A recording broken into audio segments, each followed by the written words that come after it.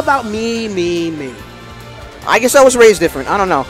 Yo, have you ever seen that old video with Mario and Luigi from Mario World? And it was like a parody of of Matrix, and it was like all these toads being turned into Luigi's, and Mario was fighting them off. Vaguely, I can't recall it, but I remember something like that. It's like old school YouTube. It was off of Newgrounds. It was wild. Okay.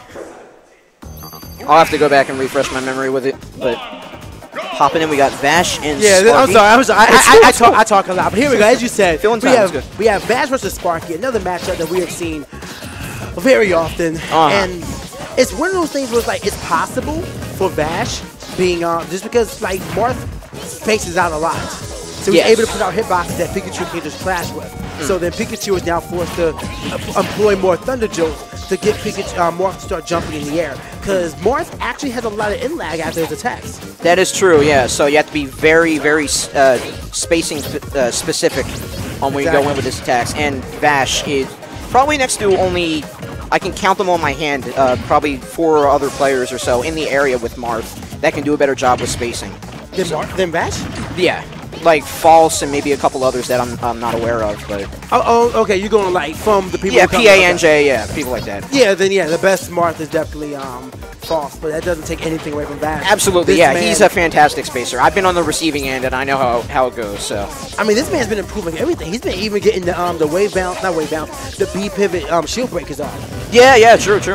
So this man has been improving his game phenomenally. And you're seeing that with how closely he's keeping his matchup versus Sparky. Don't you remember the days when he would just get blown back? Now he just gets up smashed. Ooh, yeah. But Vash responded right back with a forward air, forcing Sparky off. But Pikachu's recovery. Yeah. Oh, Dolphin sled and cross to the platform. The wall just connects, and it did bounce. Does he have his up B? It does come through. Wow, good job. Does he have a second job? Oh, yeah. That was enough smash. Fearful going in. He could have poked that shield. But that's very precise, especially at the apex of it. But a neutral tipper, I believe, that actually came through and was able to claim stock. So now Sparky really has to fight for this, and he is at 126. He is poised to do it, especially if he gets them on the ground with another up smash again. But Vash throwing out the neutral game, keeping him far away, not letting Sparky move in, which is Sparky's playstyle. Recognizing when you split buff and move in, especially with such a fast character as Pikachu. That was a oddly spaced. I know what he was doing there, but I guess he was expecting Pikachu to jump forward. So this is Pikachu. He can jump back and still. This is Pikachu. He can jump back and still just quick attack to the middle of the stage. Yep. So I mean, you just gotta make sure you cover up as much as. Ooh, that was very beautiful. Nice. That was an up smash. I know. He's being overly careful. And again, if you throw that out too early, the last part of it will come down. I mean, he had to air dodge a little early to make sure he didn't get hit by the thunder box. Right. But he was still in the area and got hit by the lingering thunder. So he just got sent upward and into the blast zone. But still, he has a huge lead right now, 17% to 19, although Sparky is making that climb. He is doing a good job pretty much reading Vash's aerials, whether it be an attack or just an air dodge. Yeah, there you go. Jesus. What sucks is that even in this matchup, Vash has to really secure a KO on a punishment, which is why I'm glad that he has Dolphin Slash. But one of his options, I mean, he's racking up all this damage, but even when he gets Pikachu to about 150, let's be real, are you really going to be grabbing Pikachu? No, not really. Just because the option of the what is that? The extension. Oh, the landing back air caught him out of shield, and that is going to give Vash the first game. Yeah. Shouts to Vash. Give that man a follow. Twitter's right there. Yeah, tweet it out. I tweeted all the other guys that come here, so definitely follow what we got. We got Luck, Coach Pun, Vash, NTBD, Chibo, Niani, PK Sparks, me. I didn't enter.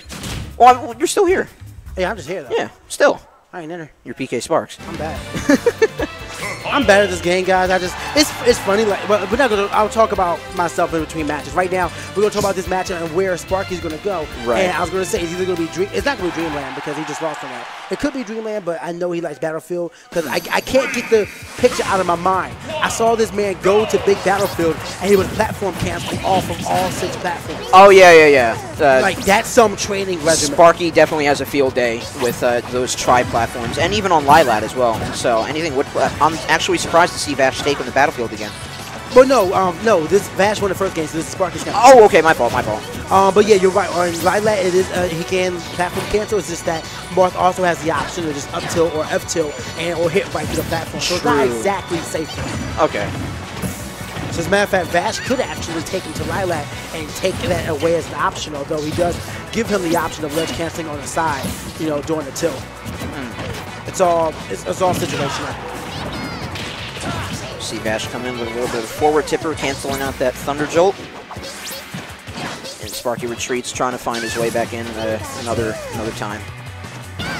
Whoa. Okay. All right. I wonder if that was done on purpose or if that was like a misinput. Sparky's been known to throw those out a couple times. So, it could be. That was a good punish. Well, he punished them. It wasn't a great punish, but he got a punish. And Vash is actually keeping Pikachu away from main stage, except for now, though. Oh! Air dodging through it, trying to get the up smash punish. All these, oh my god! They're going ham right now. They're trying. They were trying. Ooh, canceled out and the fast bell. That was a good option from Vash. Try to catch him. There you go. They got the up tilt punish. F tilt punish. Both of them again playing more of the neutral because they are approaching that dangerous territory. Look at that. It's so safe for Pikachu to throw out a side smash. He can shield or act beautiful tech. But Pikachu can act so quickly out of his moves. It's ridiculous. Right. I don't know. Personally, I feel like all smash attacks should have a good bit of lag on them. Because they're like the finisher, so if you commit to a finishing KO and you mess up, it's like, oh, you should get punished for it. Well, for some characters, a majority of the characters are the finishers, but like Zero Suit Samus, she can do a lot even without her smash attacks normally. Oh no, that's fine. I'm just talking like specifically about smash attacks. Okay, I understand that. Yeah, I can see that. And again, misread with the up smash will leave for Sparky to turn around and get one of his own. And he'll have the advantage, even though he is at 104. Even a tipper, there we go, sends him out. This is going to be dangerous tough for Vash though, because now that he's playing behind, we're going to see that campy style from Sparky, which Pikachu can definitely employ. All right, good wherewithal, just knowing his opponent right there, the player that Sparky is. Like this man went for the pivot side. I know what you're going to do. You're using quick attack, but you have the lead. You're not going to go for anything offensive. You're going to run away. You trying to catch him. Oh, he tried to nair into up tilt, F tilt. I don't know why he's doing that. Shark through. That's so deceptive, especially with the bulk that Battlefield has, like right before it goes to the ledge. All right. That was an interesting little trade. All right, pivot up tilt, and it ain't going to be enough. Like it. Did you hear the sound of that? It sounded like Peach's golf swing. It was a... And that's all it was, and it was enough to get the KO. Like, he killed him with the base of the swing, of the sword. All right, 43% on Vash. Double jab. Which is ironic to say with Marth, but double jab. Yeah, right now Vash is just throwing out those tilts and actually keep doing a good job walling out Sparky and his Thunder Jolts. So he is choosing more to go with up B to close the gap. Oh, here we go. The aerial game. That's all he wants to do. And this is a situation where you're playing versus Sparky. You just have to make sure you stay as patient as possible. Make sure you just keep throwing out hitboxes when you can, anticipating him to quick attack. Look at that platform cancel into back air. Got a good amount of damage off.